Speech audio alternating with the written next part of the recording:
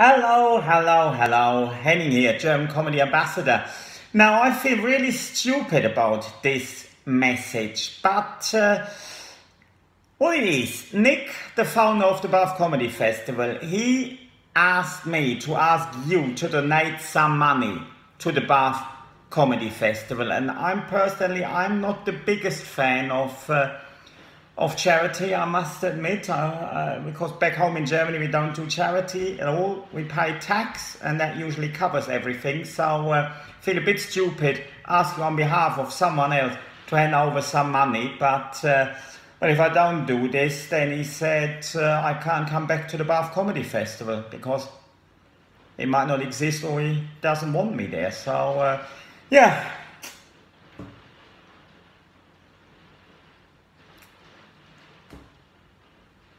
It's raining outside,